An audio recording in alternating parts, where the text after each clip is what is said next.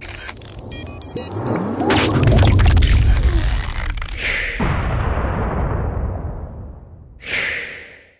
what's going on, everyone? Vega here for SerpentX Tech, and in this video I want to talk to you about solo mining and making sure that you're properly educated on it. It is a long-term play that could wind up yielding you decent rewards, but it is also a very risky situation that you may not wind up hitting any blocks that can cover your electricity costs, your internet costs, or your overhead. So I broke it down into 5 different categories. But there are other elements and variables that come into play. Feel free to share them down in the comments below. First one is understanding the risk. Second one is luck.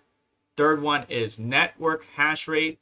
Fourth is comparing the profits between solo mining and pool mining. And the fifth one is just making sure that your entire setup, whether it's an ASIC, FPGA, or GPUs, is stable. If your system is unstable or is constantly doing Windows updates or restarting because of a bad overclock, you're going to hurt your chances of actually hitting a block. Now, I have some of the advantages and disadvantages linked down in the description from Blockchain Council, but all of this stems from a couple of videos from Rabbit Mining. Rabbit Mining showed people how they can mine to their own KDX or Kaspa wallet node as long as you have the bridge, but focusing on the advantages and disadvantages. In short, you could wind up solo mining a particular cryptocurrency for a long period of time, but not even hit a block.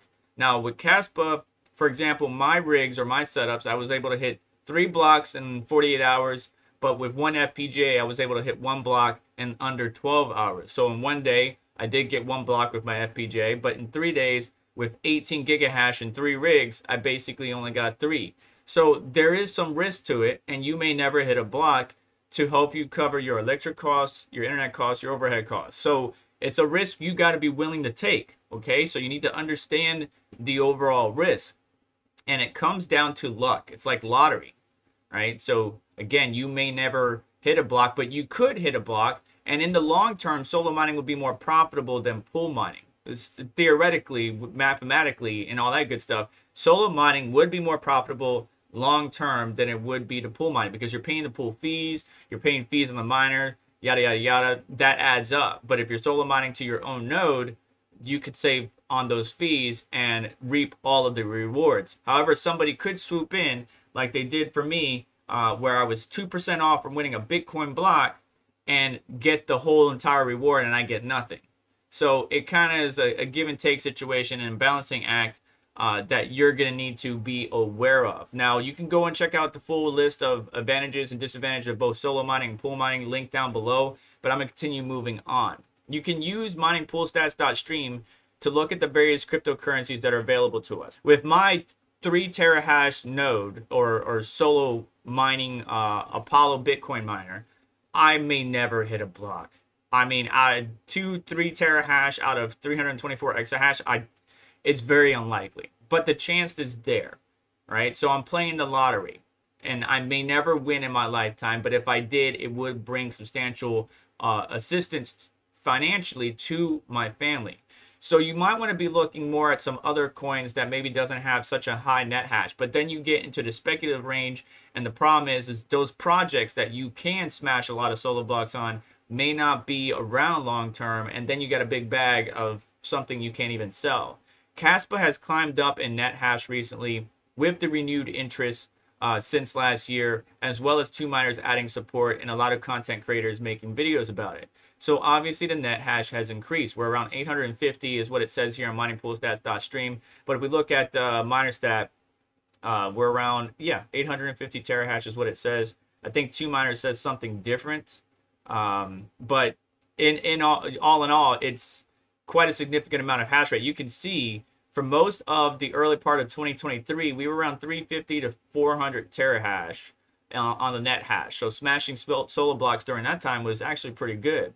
But as we continue to climb up, and these new ASICs and FPGAs, the Osprey E300, the M2, start to come online or are already online, but just getting sold to different farms, we start to see the net hash. Just recently, we saw the net hash go from around 650 to 850. So 200 terahash. A lot of people got onto 2 miners, but the net hash and interest in this project has grown quite a bit And that's because of what the team has been doing. But that's going to take away from the chances of you smashing a solo block with a 2 gigahash card or a 4 gigahash card, whatever it might be. And we can use 2cryptocalc.com to calculate this information by entering our GPUs and all that stuff, or our hash rate. Scroll on down, you can see if we were to mine Kaspa with our 3 rigs, we'll be making around, actually, let me refresh this real quick. I think around $11, yeah, $11.78 at 334 Kaspa a day. And if you actually click on that, it would take you to this page where it has your overall hash rate. You can enter that information manually, and you want to know you can solo mine. Well, if you have this hash rate of 18 gigahash, pool mining would net you about 460 Kaspa a day, or $16.24 in fiat, minus the fees and all that stuff. But then solo mining, which you don't have to solo mine through 2 miners, you can solo mine through your own node because that will reduce the fees, would get us 2 blocks or 492 Kaspa or $17.37. So long term, right, over 30 days, we're getting 56 blocks or 13,776 Kaspa. But pool mining is 13,799 Kaspa. So they're basically on par with another. And if you're willing to risk it and possibly make more solo mining, then you can go for it. If you're not willing to risk it and you got bills to pay at the end of every month, electricity, internet, rent, whatever it might be, lease, then you need that guaranteed continuous income. And so you got to weigh out the pros and cons. So with my 18 gigahash system, I only smashed 3 blocks in 48 hours recently with the uptick in the net hash. However, with my FPGA, only 4.2 gigahash, I smashed 1 block in under 12 hours.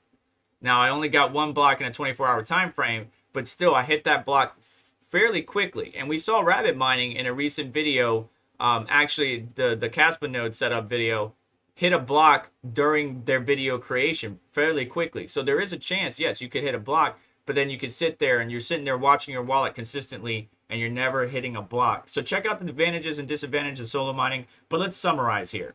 So 1, understanding the risk. Make sure you understand that and are willing to risk it for the biscuit. Okay.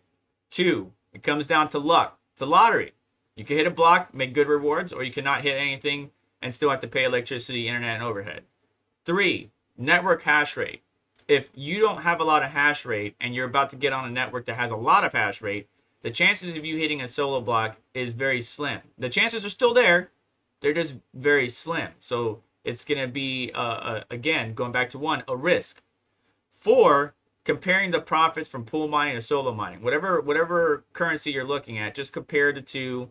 Look at the math, look at the numbers, see what you're interested in and what's best for you and your situation, because everybody's situation is different. Somebody that's got solar mining or solar setup and they're mining and it doesn't cost them any electricity, solar mining for them might be fruitful. But solar mining for a big farm that might only get 1 or 2 blocks a month that won't cover their overhead or release or whatever might not be so fruitful. And then 5, before you even start solo mining, make sure your rigs, your ASICs, your FPGAs, your GPUs are stable.